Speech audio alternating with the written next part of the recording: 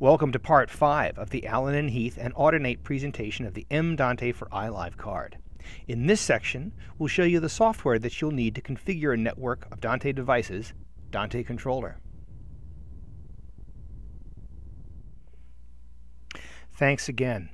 In this section, I will tell you about the Dante software you'll need and about AVB and its relationship to Dante. There are two pieces of Dante software you'll need on your computers in order to use your M-Dante card with iLive. The first is Dante Controller, which is used to configure your Dante network. Here you set audio routes, adjust clock settings, and apply labels. The second is Dante Virtual Sound Card, which turns your computer into a Dante audio device on the network. It allows you to record and play back up to 64 channels of audio from software of your choosing over the Dante network.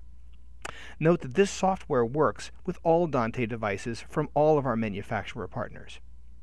We'll start with Dante Controller. The Dante Controller interface is the same on both Windows and Mac OS X versions.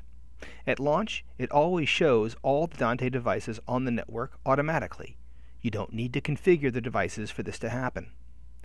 Dante Controller always opens in the routing view in order to route signals on the Dante network. Access to the other views is done with the tab bar at the top. Here we see device status, which allows us to see detailed information about each Dante device, clock status, which allows us to see and adjust clock settings for the Dante network, and events, log of changes and warnings.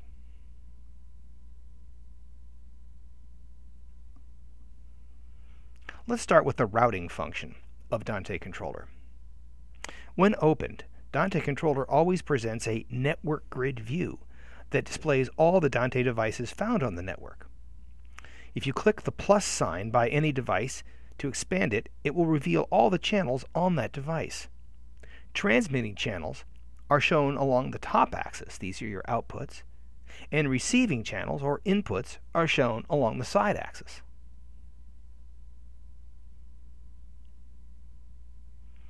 Routing signals with Dante is incredibly easy. We click the plus sign by each device to expand and reveal channels for either transmission or receiving. We then locate the intersection of the two channels we wish to connect, and note that we have guides to help you accurately select that. Then just click at the intersection to create a connection. A green check mark means that the connection is made and audio begins to flow immediately. And if you place your mouse over any connection, a tooltip appears showing you additional information about that connection.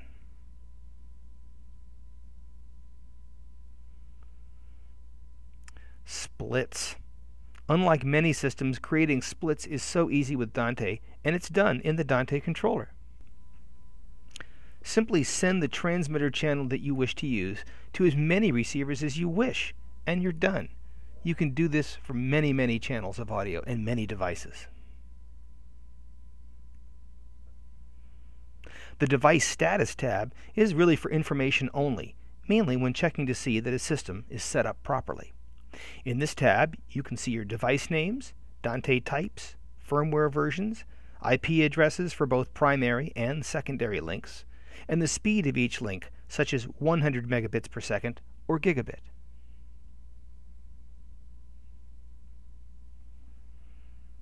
The Clock Status tab shows you the current state of clocking in the Dante network and allows you to set some preferences. Dante is a self-clocking system. Left to their own, Dante devices will elect a clock master from the pool. However, you may wish to designate a device as a preferred master in order to ensure consistency. This device should be one that's readily available on the network, in contrast to devices that may come and go for different setups. This guarantees that clocking will remain consistent even as devices are connected and disconnected. In many instances, there's no need to slave the Dante network to the internal clocks of consoles and DSPs and so forth. This is because Dante itself uses a clock scheme that is independent of audio sample rates.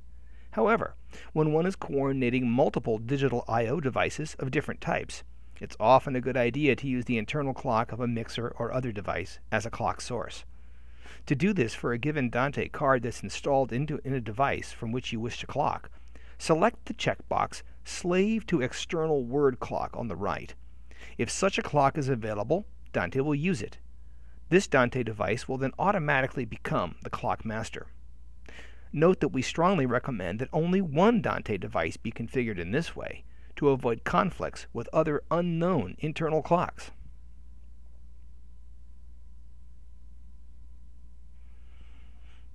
The Event tab is where you can see a list of Dante controller activities. And there are three types: information, warnings, and errors, which are relatively self-explanatory. Most messages do not affect operation and are purely informational. Information and warnings generally do not result in the loss of any audio or control, but they're there to help you troubleshoot.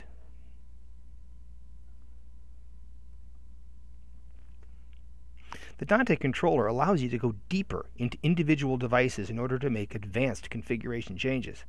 To access the device view, double-click the Dante device you wish to configure from any of the regular tab views in Dante Controller: Routing, Device Status, or Clock Status. A separate window now appears with multiple tabs, and it allows you to apply labels to channels, change the name of your Dante device, create multicast flows, and set receiving latency.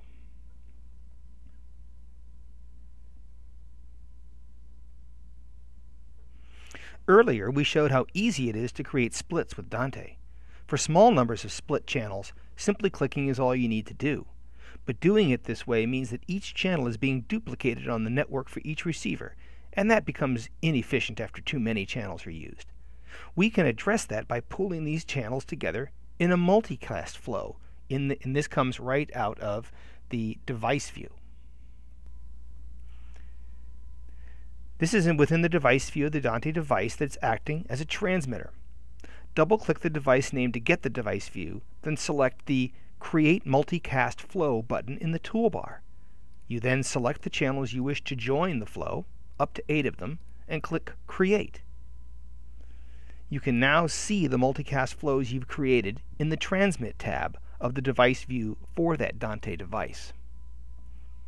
Note that this does not alter the routes you've selected at all. It merely changes the mode of transport to multicast.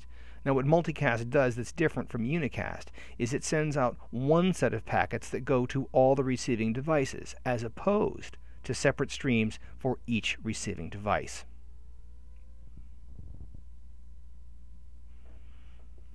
In the Receive tab of the device view, you can select any channel and apply a name. This helps you and others to know what's being routed on your Dante network. You can also route signals here if you wish. It works just the same as in the routing view. Here I'm just typing in a name. And there it is. And likewise, I can grab channels that I want to have connected to that name and just drag them over. I've now made a connection just as I would do in my routing view, and audio begins to flow immediately.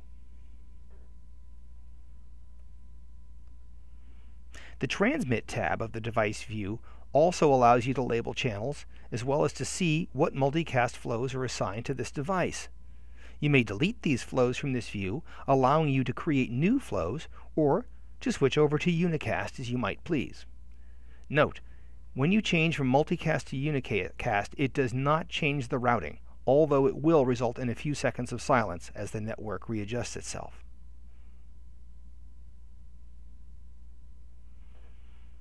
And finally, the Config tab permits you to change the name of the Dante device, change the sample rate if it's supported in that device, and to change the receiving latency. A word about latency. Dante networks are deterministic. That is, the time at which all devices play out a sample is known and identical to within 1 microsecond. In order to accomplish this, all Dante devices must agree upon a time to play out, as they may be receiving packets from the network at slightly different times. This latency setting sets that time. The default value is 1 millisecond, which is inaudibly small and sufficient to work easily with up to 10 switch hops on a gigabit network. That's a very large network. This value is far lower than older digital transports. In small networks, you can go as 150 microseconds of latency. Please continue to Part 6 to learn about Dante software and AVB, or audio-video bridging.